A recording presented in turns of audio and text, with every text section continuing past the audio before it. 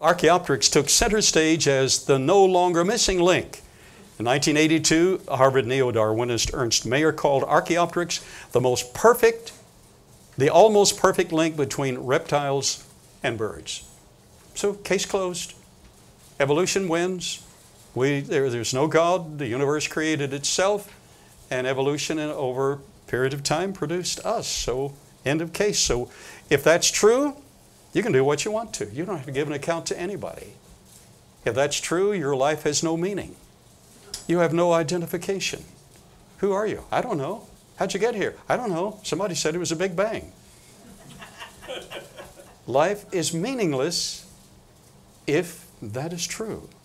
And worst of all, you don't have any book as the ultimate guide and answer to all of life and eternity. Because the Bible is disqualified if evolution is true. That's true. The Bible says very clearly that God created the heaven and the earth in 6 literal days and everything that was in them. That's Exodus chapter 20. And you say, well, that's Old Testament. Well, no, wait a minute. Jesus confirmed the whole thing. And if Jesus is wrong, we are in trouble.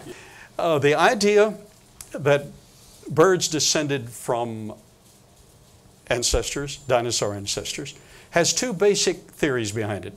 It's from the trees down or the ground up.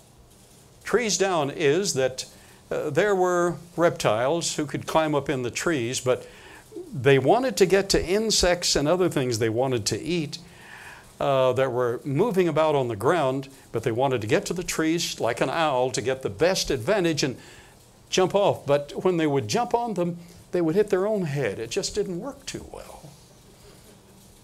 But as they kept it up and kept it up, they frayed things enough that their claws developed and some of their forelimbs developed frayed enough so that they could glide a little better. Now that's absolutely ridiculous. How does that happen? There's no way that that can happen. We only express the genetic information that's already present, and that has been demonstrated again and again. So that's the idea from the trees down.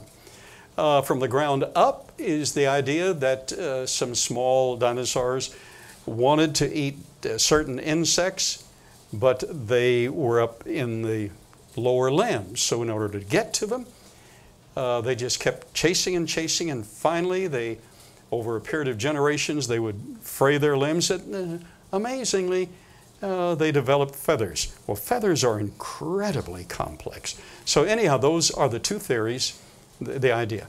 And this explains that. So meet the player. Here's the London specimen, and that's probably what he looked like, even though we have a very, very fine, better example of it right here.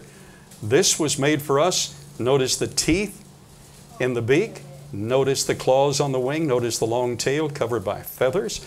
So this is much better than the cartoonish display that we have there. And this is, of course, ours at the museum. So this simply says that this intermediate form was regarded as the answer to this idea.